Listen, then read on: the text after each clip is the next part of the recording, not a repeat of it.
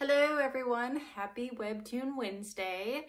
I am going to do a review on When the Flowers Bloom. This took me a day to read.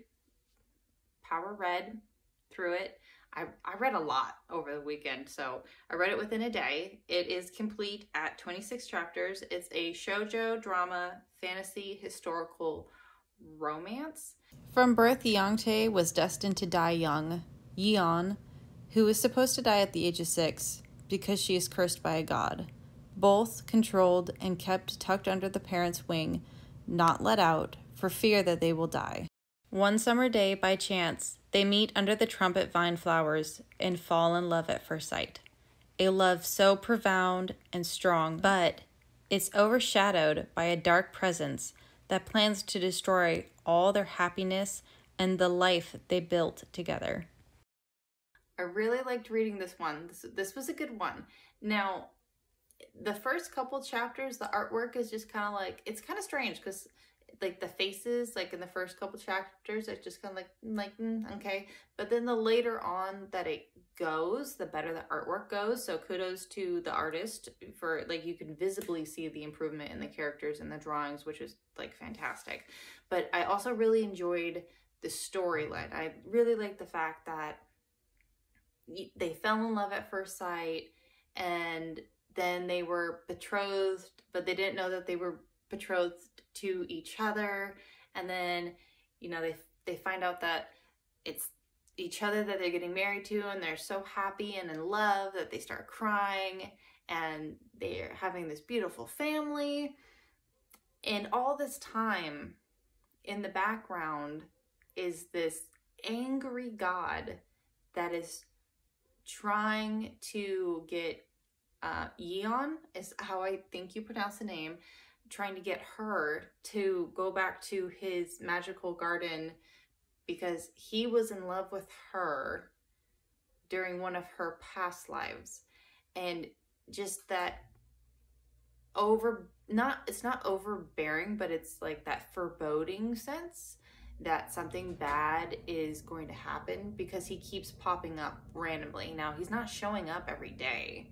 The god isn't. And she's the only one who can see him for a super long time. But he does come in and out of her life or their lives, and he's trying to ruin her life and make her miserable, which she is, but she's also so incredibly happy with her husband and with her life. And the god is just like, I'm gonna make sure that you are the happiest you can be, and then I'm gonna just rip it all away. And I'm kind of getting a little emotional right now because it was just, it's so good, and you're so invested in the characters by the end of it that it's just so heartbreaking, and it's just so devastatingly sad. And I'm gonna have to put like a spoiler alert somewhere in the video before this point, but like, it was just, to me, I really enjoyed the fact that in the final like chapter or two, you get a lot of, not a lot, but you get answers to some of your questions. You do have this, you feel fulfilled to an extent because it kind of dabbles in soulmates, and that even though that life is over, another life in the future has begun where, you know, we can meet again and be together and, you know, be happy again. And it was just, oh my gosh, it was just so sweet.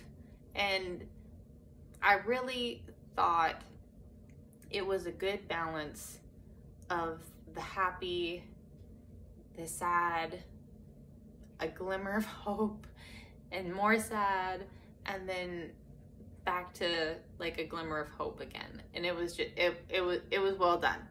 That's all I can say, is that it was a really well done webtoon. I really enjoyed reading it. I would highly recommend it. You know, just be ready. Have some tissue paper or something ready to dab your eyes, because you're probably gonna cry. I cried during the last couple chapters, but it was worth it, and it was good. Now, I appreciate you guys watching. I hope you have a wonderful day, and I'll see you guys later. Bye, everyone.